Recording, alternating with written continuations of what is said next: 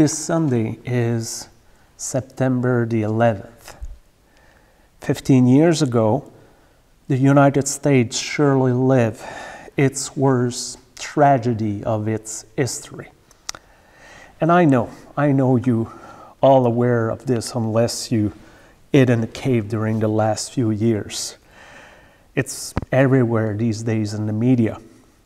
The networks are asking people on the street, where were you when the Twin Tower fell?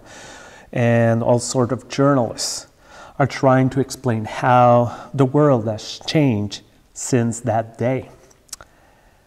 But despite the extensive coverage the topic received lately, one very crucial question remains under the radar. How have we changed during the last 15 years? I don't know if you remember, shortly after the attacks, President George W. Bush made a public appearance at Washington's largest Islamic center and acknowledged the incredible, valuable contribution that millions of American Muslims have made to their country and called for them to be treated with respect. New York Mayor Rudolph Giuliani, on the 11th itself, went on television, not only to urge calm, but to remind New Yorkers not to take their griefs on Muslim. And a few days later, he held an interfaith prayer service at Yankee Stadium that brought Islamic clerics with Christians and Jews. Oh, of course, there were some stupid individuals who attack everyone slightly looking different or foreign.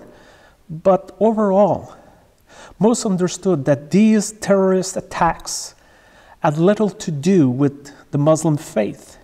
People were told that the Quran says in chapter 5, verses 53, who kills a soul, unless it for murder or wreaking corruption in the land, it shall be as if had killed all humankind. And he who save a life, it shall be as he has given life to all humankind. Well, unfortunately, much happened during the last 15 years. We went through the most important recession since 1929 that hit mostly the white middle class. Every week, popular TV series like 24, NCIS, and Homeland, we have characters that are investigating, arresting, or stopping Muslims before they kill innocent citizens, innocent Americans. And because of a few terrorist attacks or very few close calls, we now have to show up at the airport at least 3 hours in advance to go through all the security checks. Our parliament has been turned into a fortress, and governments are spying on our phone and our communication without our consent. We have seen the emergence of a new political class who use fear as an edge. They take rhetorics and ideas from the margin and they bring them in the mainstream by giving their supporters a megaphone or a box of matches. And maybe the worst part of it is that we let them do it, that we sometimes even have elected them. Lately, some of these men or women, both in Canada and the US, have asked for extreme vetting of immigrants to select only those who are believing in our values like hard work and equality between men and women, as if it was the case of everyone living in this land. And in France, we still can witness the kerfuffle around the burkini and the debate about the amount of fabric Muslim women, not men, Muslim women, the amount of fabric they should wear when they're at the beach. At the end of the Cold War, if we have been told we were entering a new world order in which there will be no more major divisions or conflicts, well, with the event of 9/11 15 years ago, we cannot say that we change much. We just return to our old practice and beliefs. We return to a binary understanding of the world, the good old us versus them. You are with us or you're against us. If you want to adopt our values, our traditions, our religion, well, you're a good guy. You can belong to us. But if you don't, it means that you are one of them. No, we return to our suspicion, fear of everyone who is different. We return to our xenophobia. You see, one of the main reasons people voted yes for the Brexit was immigration. And let's be honest here, it was not because there were too many French or Spaniards in England. No, immigrant, Muslims, strangers are now part of some kind of a blur of suspicious individual. And organized religion also took a beating during the last 15 years. For many, that it has become a synonym of violence, war, division, and the opposite of science and modernity. Because of a few nutcases, more than 4 billion people associated with the major religion of our world are often labeled as backward or outdated. And honestly, we did not help much to change this perception. Of course, there were a number of initiatives here and there to bring people together so that we may know each other better. We're delighted when our magazine, like United Church Observer, write on the front page about a mosque in Toronto that welcomed people from the LGBTQ community. We like to study among ourselves the multiple paths leading to the same God. And yet, because sometimes, often I would say, we're so obsessed about our survival of our institution and our congregations, the accuracy of the theology of our clergy, the place we have lost in the public life or the secularization of our society, we haven't offered a real alternative to the main narrative about religion. Our best answer is often, well, we're not like them.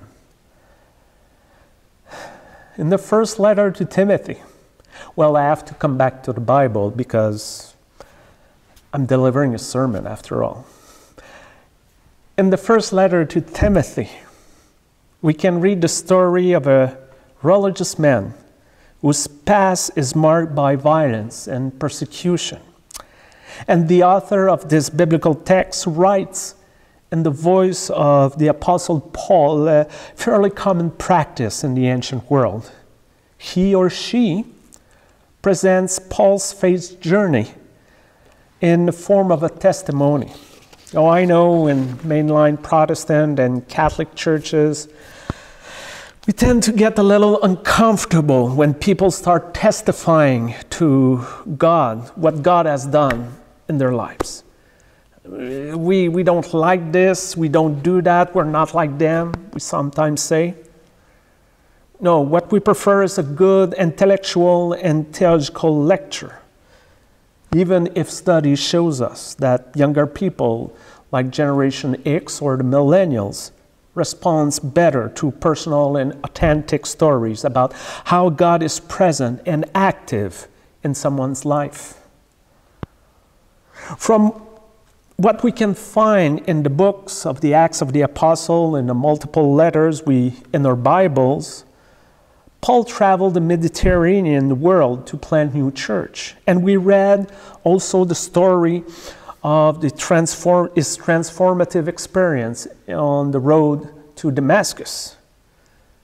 And we're also aware of his past, even if it tends to make us uncomfortable, even if sometimes we wish we could skip over it. Paul persecuted with zeal the first disciple of Jesus. He used violence against those who profess a different creed. He was a perfect example of what we accuse religion these days. And yet, this is the man God chose, him.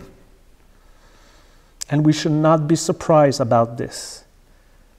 Paul saw what it means to create division among the population.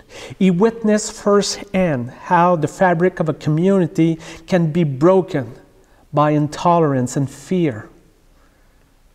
So one day, Paul changed. He said, enough of this nonsense, enough of this violence, enough of this bigotry. So he traveled the Roman Empire. He met all sorts of people with various culture and different origins. He came to the conclusion that there should be no more us against them. There should be no longer Jews or Greeks, slave or free, male or female, for we are all one in Christ. We are all together in this journey we call life on this planet. Paul's radical exclusion was transformed into radical inclusion. In good times, in challenging times, regardless, love, grace, mercy should be offered to all without exception. We live in a frantic post-9/11 world, and since these events, we have changed, and at the same time, we remain the same. We might have opened our doors and our borders to some refugees and immigrants, but our society remains afraid of all of those who are different than us. And for this reason, it is essential for religious people like us to challenge the language around us. We need to wake up. We need to get out of our defensive mode, and we need to share how God's mercy and love makes a difference in our lives. And we should not be afraid, not afraid to testify about our stories because, and maybe I'm biased here, but I'm firmly convinced that our message is as good and maybe a little more inclusive than what we have heard during the last 15 years. So thanks be to God, and amen.